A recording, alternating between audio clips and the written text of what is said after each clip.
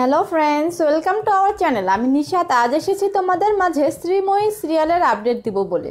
June এবং পত্রলেখা হেসেল আলাদা নিয়ে আলোচনা করে। পত্রলেখা বলে যে হ্যাঁ, এখন যেহেতু হেসেল আলাদা হবেই, মিঠু ছাড়া কি আর কোনো কাজের লোক নেই নাকি? আমরা অন্য একটা নতুন কাজের লোক নিয়ে নিব। অনিন্দ বলে যে হেসেল আলাদা নিয়ে কথা উঠছে কেন, আমরা যেহেতু সবাই এক বাড়িতেই থাকি। জুন বলে মাসি, তোমরা এক বাড়িতে এক হেসেলে মারামারি করো, কিন্তু এ নিয়ে কোনো কথা বলো না, তাহলে অনিন্দদার গায়ে লেগে যাবে। অঙ্কিতা বলে যে তবুও তো পাপার গায়ে লাগলো, যার কারণে তো পাপাকে হিউম্যান মনে হচ্ছে। জুন বলে যে অঙ্কিতা তুমি যদি আমার সঙ্গে ঝগড়া লাগতে চাও, লাগতেই পারো, তবে আমি কিন্তু এখানে সবার সঙ্গে মিলেমিশে থাকার জন্য এসেছি। অঙ্কিতা বলে তুমি যদি মিলেমিশে থাকার জন্য এখানে এসে থাকো, তাহলে এসে ভাগাভাগির কথা কেন বলছো? জুন বলে যে আমি কিন্তু ভাগাভাগির কথা বলিনি, এটা কথা উঠিয়েছি কিন্তু মাসি।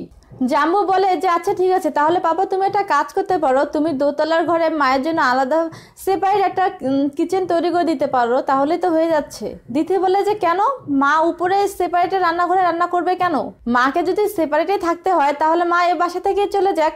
দাদু ভাই চেয়েছিল বলে কিন্তু মা এ বাসায় আছে, না হলে তো মা এ বাসা থেকে চলে যেতে চেয়েছিল। জুন বলে যে এ বাসায় আসার পর থেকে কিন্তু দিদি অনেকটা পরিবর্তন হয়ে গেছে। দিদির অদ্ভুত একটা পরিবর্তন হয়েছে, সে এখন মা ছাড়া মনে হয় কিছুই বুঝতে পারছে না। তখন দিদি বলে যে আমি এই বাড়িতে শুধু এসেছি না, আমি আমার মায়ের কাছে এসেছি।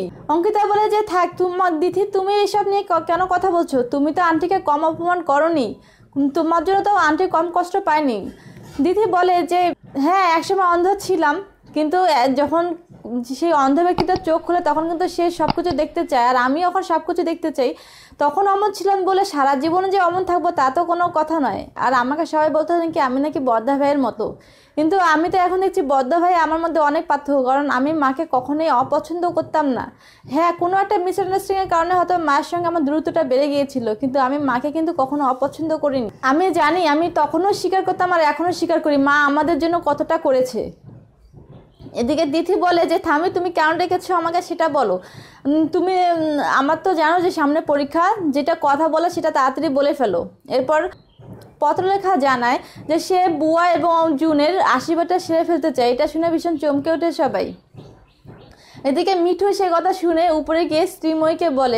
তখন অরিন্দবাবু রেগে যেতে ধরলে শ্রীময়ী বলে যে বাবা, আপনি এ নিয়ে আর কোনো অশান্তি করবেন না, আপনি যদি এরকম এই জিনিসগুলো নিয়ে অশান্তি করেন তাহলে তো এখানে আমি থাকতে পারবো না। এরপর শ্রীময়ী সেখান থেকে কিছু একটা নিয়ে বলে যে ওদের প্রতি আমারও তো একটা কর্তব্য রয়েছে, আর আমিও ওপর নিচে যেতে চাই।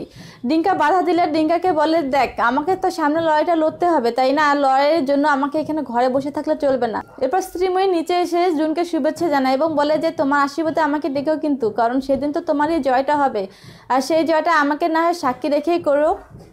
তাহলে কি হতে চলেছে শ্রীময়ী সিরিয়ালে সবটা জানতে হলে আপনাদেরকে অবশ্যই চোখ রাখতে হবে স্টার জলসা দিতে শ্রীময়ী সিরিয়ালে, এবং নতুন নতুন সব আপডেট পেতে আমাদের চ্যানেলটিকে অবশ্যই সাবস্ক্রাইব করুন এবং পাশে রাখা বেল আইকনটিতে অবশ্যই একটা ক্লিক করুন।